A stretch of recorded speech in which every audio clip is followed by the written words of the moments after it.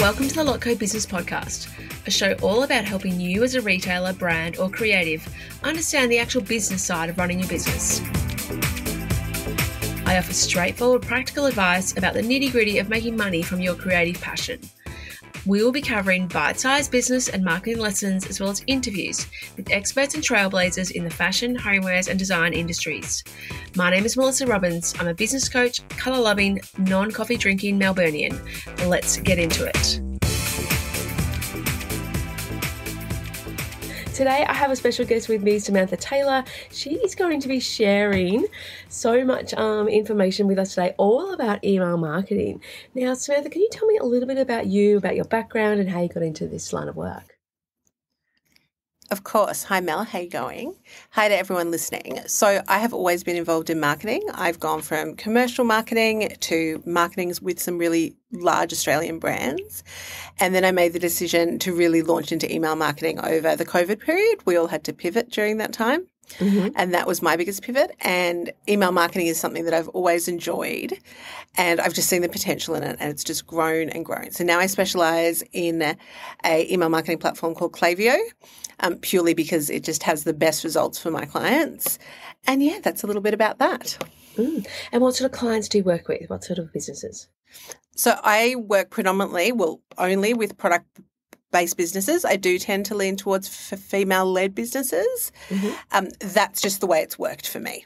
Yeah. So no particular preference there. It's just the way that it's worked, and all product-based. Yeah, amazing.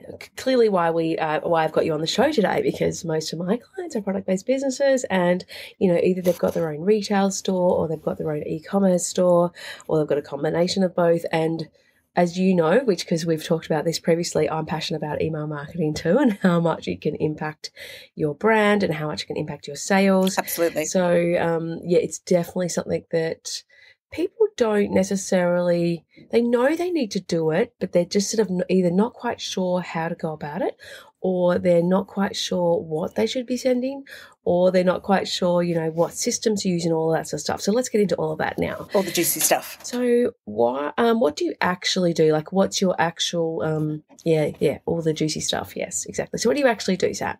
Okay, so what I do is people will come to me, and a lot of them haven't started email marketing, or they are just overwhelmed. Like, they're just in a massive fear, like a state of overwhelm, and it's all a little bit scary. So essentially I do everything from a complete complete setup to then managing their monthly email marketing campaigns. So people come to me and they're at different stages. So for a lot of them, we're starting from scratch, and then others we're just making changes and tweaking their existing systems.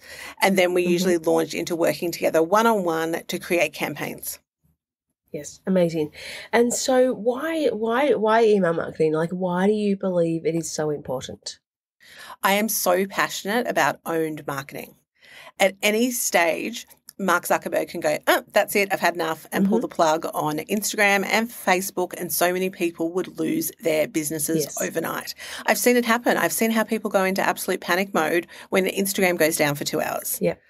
If you have owned marketing, you own it. No one can take it from you. Mm-hmm.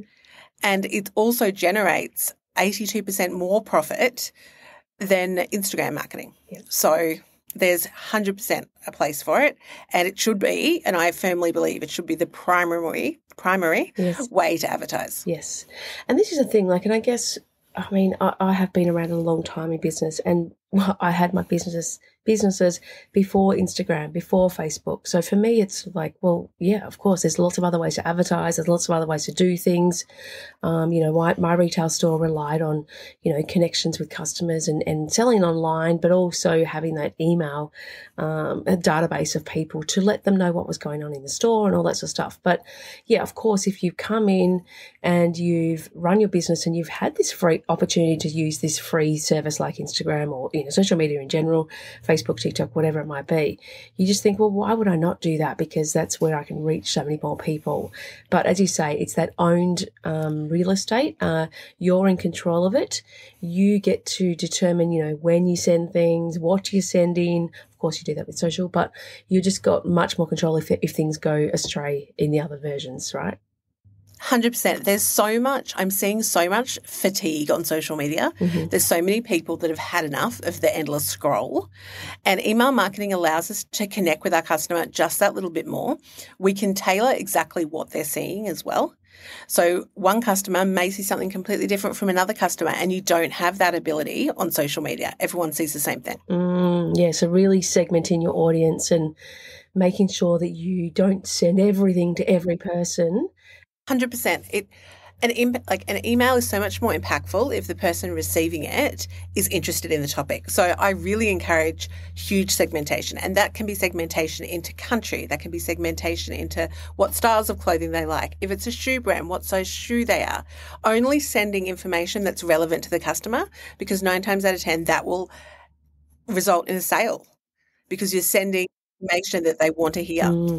Yes, it's much more impactful because it's really what they want, or it's relevant to them. It's relevant. And they're more likely to keep opening, right, when they get relevant information. Exactly. There's nothing worse than with an email. Like with an email, we have to worry so much about spam filters. Like every email that I send is tested rigorously. Like it is just tested to make sure that it passes through all the spam filters. Essentially, if you're sending one blanket email to everyone in your audience, if they're not opening that, that's bringing your spam rating down. So that's going to send all of your emails to the spam promotions folder, and that's what we don't want. Okay, something to avoid. So are there any little tips on that? Like what would be, is there particular words or, and I know that it's a whole process, but is there a few little things you could talk about? 100%. I think the biggest thing is to always make sure that your audience is engaged. I highly suggest sending a list to a 120-day engaged audience. So what you do is, obviously I know how to do this with Klaviyo, but any email platform that you use, you'll be able to segment a list of everyone that has opened an email in 120 days. That is your most engaged list. Otherwise, you're sending to people that aren't opening your emails, and it's crickets, and it's bringing down your entire open rate. Yeah. And I guess that's where people are afraid to lose people, but they're better off not having those people on their list if they're not engaged. And because it makes it, all the emails that you are sending get to the right people as well. 100%. Last week, I deleted 3,500 people from a customer's email list purely because these people weren't opening their emails and they were paying to have them on the list. So what we do is I really highly recommend having what we call a sunset flow. So that's everybody that isn't engaging with you after a certain amount of time. So if they haven't engaged with you for 3 months, you send them through this sunset flow. You offer them one last chance to be part of the community, and that may be a discount or a gift with purchase. And if they don't engage with you, always put a time limit on this. I put a time limit of 72 hours. If they don't engage in 72 hours, then essentially they're gone. Harsh, yeah, but necessary. I get those from on my email list because I'm on quite a few. Yeah. And then I get them and I'm like, oh yeah, I still want to be on there. Yes, I do. Keep me on, please. And a lot of people just, there's so many emails landing in people's inboxes now. Sometimes people can't keep up with what they want to be on and what they don't, which again is why segmentation is so important. So you're only sending relevant information. Yep. Okay. So you've talked about a few times the Klaviyo. So tell me a little bit about, and just as a general, actually, we'll just go back a second. So when we talk about Klaviyo, that is, I've got two different acronyms here. So you've got an EMS and an ESP. So like email management service or email service provider, they're both the same thing, right? 100%. Yeah. And so a few versions I've worked with, clients work with Klaviyo, which I see as the best e-commerce sort of platform. Yes.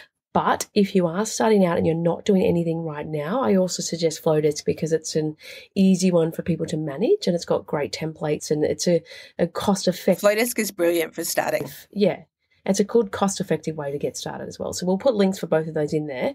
But yeah, obviously for you who you're managing this for your clients and you're working with product-based e-commerce clients, Klaviyo is the one that you work with. So how does that set it apart from other platforms? Okay, so Klaviyo is actually the recognized platform for Shopify. The majority of my customers have Shopify websites. Shopify have actually invested in Klaviyo to make sure that everything that runs through Klaviyo is optimized for Shopify, which is brilliant. So the level of segmentation that we can develop in Klaviyo for Shopify is amazing. I can literally follow a customer's journey from browsing the store to when they complete a purchase at checkout. It is amazing. And that is where it stands out, the ability to segment at different points in the journey. We can trigger customers that have abandoned carts, that have browse abandonment. There's so many different things, and we can then segment that over customers that look at products over X amount of dollars. And the level of segmentation through Klaviyo is what keeps it apart from everything else. Yeah, okay. And obviously those things, they're all those automation sort of flows that should be set up in terms of your business. So as you say, that browser abandonment, the cart abandonment, obviously welcome series should be set up. All those things should be set up as automations, and then you've also got your content you're creating on a regular basis, as well as sales and promos and stuff. 100%. Well. The minimum amount of flows, automations that a client should have would be 8. And that would be 100%. That would be your welcome flow, your post-purchase flow, your thank you flow, your abandoned cart flow, your browse abandonment flow, your sunset flow, and your upsell flow. Okay, perfect. Yes, that makes sense, yes. And that's your minimum. Yeah, okay. 100%. Especially with clothing brands and things, what we're trying to do is we're trying to keep customers. So your post-purchase flow should be talking to them about how to care for their items, how to look after things. All of the follow-up service, you can automate all of this. And it's what keeps you apart. You can't do that in an Instagram post. Yeah. And it's also, once they're set up, they're working for you constantly, and they're bringing you revenue 100%. And generating income from you constantly. So it is making money wisely. Yeah, set up, but it is that whole thing of there's always so much to do in when you're running a business, when you're running a product-based business, and if you're a solopreneur. So how can you use automation to make your money, as you say, when you're sleeping, and have it set up in that first place in the first time, and then it will just continue to work for you.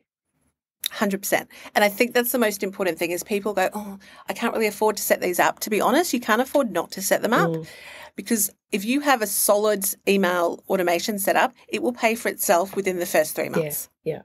Because the amount of money I've seen brands leave on the table from not having cart abandonment and browse abandonment emails set up would blow your mind. Yeah, and what it can bring in and what it can convert. And I guess that's where people being afraid of sending too much to their customers or worrying about spamming them. And it's most of the time people, obviously there's a whole range of reasons why people abandon cart or abandon, their browsing, but often it's just because of distraction and so much else going on. It's not that they're not necessarily interested, but there's, you're helping your customer by showing it to them again.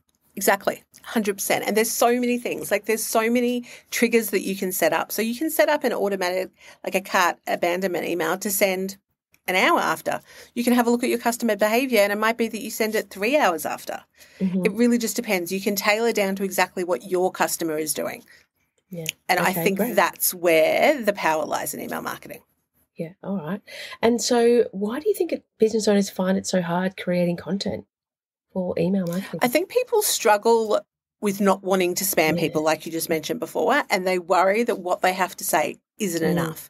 That's why we really segment down to audiences. So we can have a look at the VIP customers. We can look at the customers that engage with you weekly, and we can tailor something to them. Then we can look at everyone else, and we can have a look at what they've looked at. And it's all about quality content. I do not believe for a second that you just send anything. You need to offer suggestions, and there's so many ways we can do that. For clothing, for clothing shops, style tiles are an amazing way to do that. Show people how to wear things. For lifestyle-based brands, it's showing how to use the product. And there's so many ways that you can do that people actually want to know about.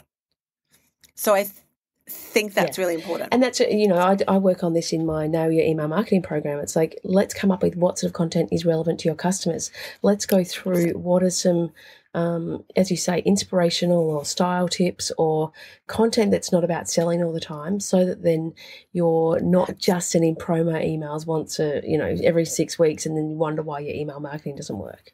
Exactly. I've worked for some companies that turn over multi-millions of dollars, and we were very much on the proviso that we send one sales-focused email a week and then 1 to 2 just lifestyle content, not selling, sharing blog posts or sharing styling tips, or people love to hear different things and they love testimonials. So share what your other customers are doing.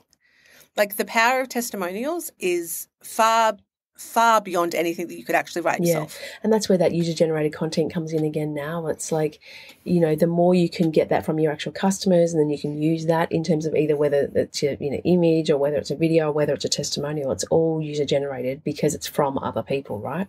100%. And it's just society, like society as a whole, people want what other people have. Yeah. And I look at brands and I see amazing brands that do this, like Go-To Skincare do this brilliantly, where they share testimonials and video testimonials. The more you can have of that to share on email marketing, the better it is. And you put that into your abandoned cart flows and your browse abandonment flows, and the products just sell themselves. Yeah. And I think that's where I think of it as, I believe it's a service that you're providing for your customers, because you're showing them how it's used, you're giving them helpful tips, you're giving them helpful information. And again, I think, people get overwhelmed with creating the content for the email, but this is where it should all work together, your content as well, in terms 100%. of it, as you mentioned, a blog. You talk about that could then become your email, which then become your social media sort of posts and stuff too. So you don't have to reinvent everything, and emails all new content. No, not at all. And you don't have to reinvent the wheel. I think a study by Harvard showed that if people can view the same content 3 times, they're 99% more likely to make a purchase. So if you've got consistent, if your content's consistent across the board in your Instagram and your email marketing, in your Facebook, that's all you need. And I've seen this work so well, where you can have like a monthly wrap-up email or what's happened this month on Instagram and things like that. People love to see that. And if your content's consistent and you're sharing like what you're sharing about on Instagram, you're sharing about an email, you can't go wrong. Yeah, okay. So it's just making sure that, you realise that it's not about reinventing everything, but being smarter about the way you use your content as well. And that's definitely something that I think people need help with, because there's a lot to happen, a lot to get done, and a lot of ways to market and a lot of ways to try and run your business. So it's like, how do you be smarter about it? 100%. I think overwhelm comes into a lot because people think, I need to reinvent the wheel. I can't send I can't put an email what I put on Instagram. And no, that's absolutely not true. You can 100% do that. Obviously, where email marketing stands out a little bit differently, it's the technicality that comes into it. So you need to make sure that it will land in inboxes. But if you have an engaged audience, that's always going to happen. Yeah. And so what are your recommendations for how, you mentioned it briefly before, because about how often to email. And I know not everyone is going to be the same, because it probably does depend on your list size as well. But what would you recommend? Okay, so it really does vary. I would recommend anything from 1 to 4 emails a week, depending on the size of your list and also depending on how much you're segmenting. I wouldn't recommend sending 3 to 4 emails to the same audience size every week at all, but I definitely think you should be sending, no matter how big your list is, whether you've got 100 or 10,000, you need to be sending at least 1 lifestyle-based email and 1 sales-focused email a week. Yep. Okay, good. And the reason we do that is purely just to keep the audience engaged and to keep them listening. And keep them, excited to open and excited to see what you've got. Exactly. Yeah. And if that feels too much for you, then at least 1. You 100% need to have 1. If you have a list size sort of under 600, I would say 1 email a week is fine. Yeah. But then again, you need to be doing that 1 email a week and then segmenting to your VIPs or to another audience. Purely then so you building up recognition for your spam filters as well. Yeah, okay. And so do you have any suggestions on how people can build their list? Like, is that something that you talk to clients about or work with clients on as well? 100%. So one thing that I am really, really big on is acquisition. I'm not a huge lover of Facebook ads, but I believe in them 100% for acquisition because that's how you find new customers. And the best way to find a new customer is to have like a competition. So enter to win a $250 voucher or enter to win a 20% discount or sign up for a 20% discount. The fact is, the world we live in, people will not give you their email address for nothing. Yeah. It's got to be some incentive. 100%. So we need to incentivize them to sign up, and then we need to have a great welcome flow to bring them straight through into the customer journey. Yeah. How many emails would you say in your welcome flow? Look, it really varies. I have customers that have 5 emails in their welcome flow. I have a company I work with in the US who has 21 emails in their welcome flow. So it really just depends. Yeah. In saying that, that's not 21 emails to everyone. Like we segment that out. Yeah. And it's not in 1 week. That's what I believe in. No, and it's not in 1 week, but that's what I believe in. So you can segment out like customers that haven't used their welcome discount and all sorts of things. So again, the level of customization comes into it. Yeah. But it really varies. But for those people that are just getting started in email marketing, I would recommend 3 to 5 emails in their welcome flow. Yeah, that sounds and they're like what I staggered out suggest. over like a 2-month period. Yeah. I go through that in my program actually as well. And this is the thing, Amazing. like the reason we know talking to you as well is like, well, I help clients with what they should be doing and how to go about it and if they're doing it themselves. And you're helping clients with like setting it all up for them and managing it all for them. So it's like not everyone can do, either of those things. So it's like, how can we work together to sort of show people like what are the options? So this is the whole 100%. thing, like you and my sort of play on things is like what you need to be doing, how you can do it, and this is what you can do. And the thing is that it's really important for clients to sort of understand that as well before they go, just hand it all over to someone else. Yeah, no, I definitely think so. It can be a little bit scary to hand over your email marketing in its entirety, but there is so much that goes into an email. I think so many people are under the false impression that it's just press send, and it's not. Like the literal testing, I export every single email that I send into a separate testing program, and I test it for device, I test it for spam filter recognition, I test it for SEO, and that's a huge, huge thing. And I think that sometimes people can get a bit lost with that, and I think that the easiest thing to do is just to start simple. Like obviously there's a lot of brands that are in the financial position to be able to hand it over. And if you can hand it over, then I 100% suggest you do. But if you can't, like doing your course and learning like the fundamentals of it, I think is a great way to start. And just always keep in mind that testing is a big thing. Yes, yeah. And on to that, we'll have a little Instagram live actually talking about that sort of stuff too in terms of, like for Black Friday and, making sure you're ready for different promotional periods, all those things. Because 100%. Email is the way to connect with your customers because it's busy and noisy out there. And I guess that's one thing too, like clients will say, really, email, no one opens their emails anymore, or I don't open my emails, I don't sign up to anyone, so why would anyone else? Like knowing that not everyone's behavior is the same as well. I think so. Email marketing is the number one revenue generator across Australia and the US. It out-trumps Facebook ads, it out-trumps everything. Purely because it might not feel like everyone's opening your emails, but they are. And the amazing thing about email marketing is it can sit there. Like someone can go back and read an email 2 or 3 times. And they aren't always going to see the same ad 2 or 3 times. So I think for me, the biggest thing is that an email, it's always there. Yeah. And they can forward it to people and they can show it to other people. Yeah. And I think that that's a really big thing. Yeah, okay. And also it is, as you say, it's got a long life. Well, it's got a short lifespan in terms of it hits their mailbox, but people could open it from anywhere from, obviously the first minute it pops in to 3 weeks later or whatever. Yeah, 100%. But that's the thing. Yeah. That's exactly it. So it's got a much longer lifespan than any other marketing collateral, I guess you could say. Yeah. And if you can, and this is where you need to personalise things too, as you say, segmenting and also personalising with names and all that sort of thing as well. 100%. I can't stress enough how important it is to segment, how important it is to talk to people by their first name. And there's so many ways that you can do that, like collecting birthdays and sending birthday emails. SMS is also another amazing thing that comes under email marketing these days. Yeah. So there's so many ways that we can do it. But the more information you can collect about your customer, and you can collect this on your pop-up form on your website, the better, because you've got more ways to talk to them. Yeah. Yeah, I love that. And I think that's definitely something to mention, the SMS marketing, like how to use that. And I think because you can do it through Klaviyo, right? It's all through the same system. Yep. So I believe that it's a really effective way to break through the noise, but use sparingly. So it's not something 100%, that should be very sparingly. I think I get ones from brands, and I probably would get them, maybe once a month or once a quarter from a brand. Like it's not huge. No, and I only recommend really using SMS marketing for sales.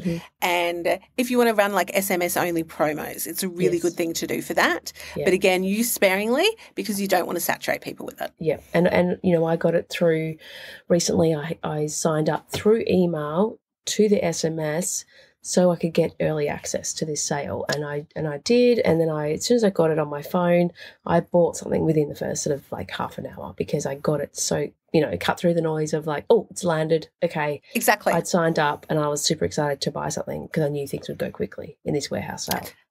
I honestly think SMS should be used, but as we've said, it should be used sparingly. But I think for sales and for like your once-a-year clearances, it is such an amazing tool. So I think that everyone should have it set up. That and reviews. Yes. Reviews are another thing that people should have because, again, people want what other people have. So the more you can share that, the better.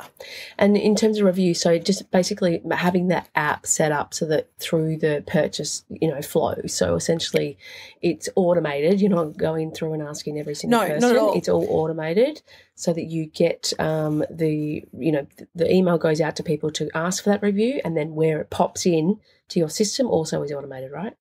Yeah, 100%. So there's like a lot of great platforms. Like Klaviyo has its own review systems. Then there's Okendo, and another really, really great one is Judge Me. Yep. And that's a really good way for people to start. And you can sync that with your email marketing platform, and it just ticks along. And that's brilliant. Like you can send people reminders, you can offer incentives to leave reviews, and you can publish them straight to your website. Yeah. So you can't go wrong. Yes, and I talked about that in the Boost Your Conversion Rate on when I do Boost Your Sales the other day when my program in that like you have to have that. So having a system to do it makes it a lot easier. 100%. Yeah. And it's something that it's such a good sales tool. Like reviews are one of the best sales tools there are. And as you say, you can use them not just to convert higher on your website, but actually to use them in your email marketing as well. And on social too. Yeah, so. And on social as well. Yeah.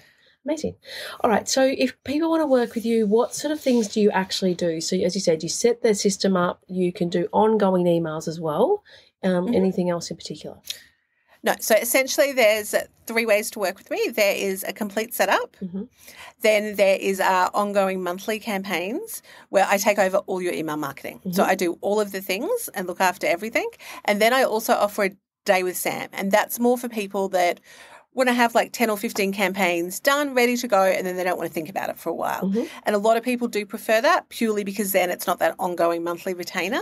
Or we could spend a day setting up your entire Klaviyo system. Yeah, amazing. Okay. So there's, a few different ways to work with me. Yep. And on Instagram, you're the Samantha Taylor. I certainly am.